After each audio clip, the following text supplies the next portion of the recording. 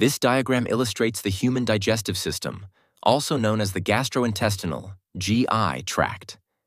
It shows the primary organs involved in the digestion and absorption of food and the elimination of waste. Here's a breakdown of the labeled parts and their general roles. Mouth, the starting point of the digestive system. Here, food is chewed, mechanical digestion, and mixed with saliva. Chemical digestion begins with enzymes like amylase. Esophagus, a muscular tube that connects the mouth to the stomach.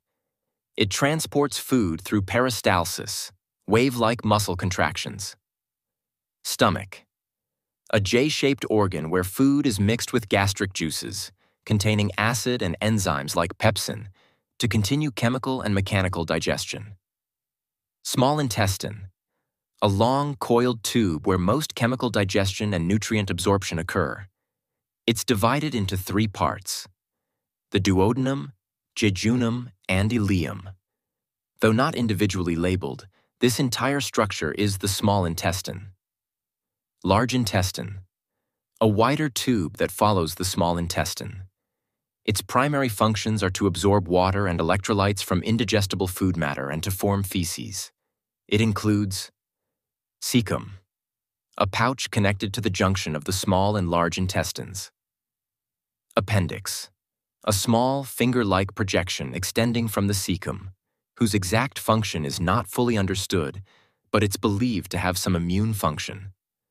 Colon, the main part of the large intestine, further divided into ascending, transverse, descending, and sigmoid colon, not individually labeled, but the main body of the large intestine. Rectum, the final section of the large intestine, which stores feces before elimination. Anus, the external opening at the end of the digestive tract, through which feces are expelled from the body. In summary, the diagram provides a clear anatomical overview of the main organs of the digestive system, showing the pathway food takes from ingestion to elimination.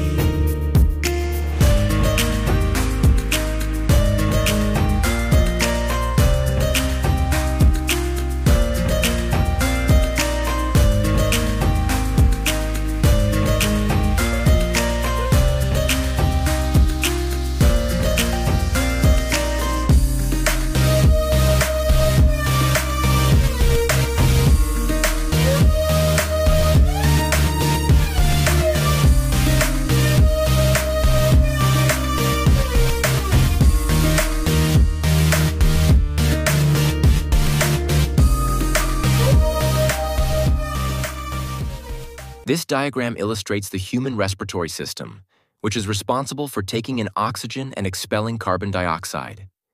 Here's an explanation of each labeled part. Nasal cavity.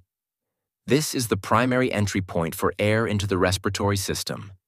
It warms, moistens, and filters the inhaled air before it proceeds further.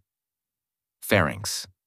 Often called the throat, the pharynx is a muscular tube that serves as a passageway for both air from the nasal cavity and food from the mouth. Larynx. Commonly known as the voice box, the larynx contains the vocal cords and is crucial for sound production. It also prevents food from entering the trachea. Trachea.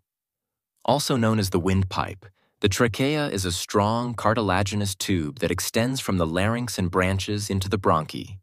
It provides a clear airway for air to reach the lungs. Bronchi. The trachea divides into 2 main bronchi, plural of bronchus, one leading to each lung. These tubes continue to branch into smaller and smaller passages within the lungs. Lungs. These are the primary organs of respiration, located in the chest cavity. They are responsible for the exchange of gases between the air and the blood. The diagram shows 2 lungs. Bronchioles. These are tiny, fine branches that extend from the bronchi within the lungs. They are even smaller in diameter than the bronchi and lead directly to the alveoli.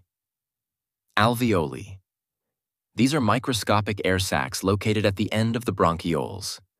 They are surrounded by capillaries and are the actual sites where oxygen from inhaled air diffuses into the bloodstream, and carbon dioxide from the blood diffuses into the air to be exhaled.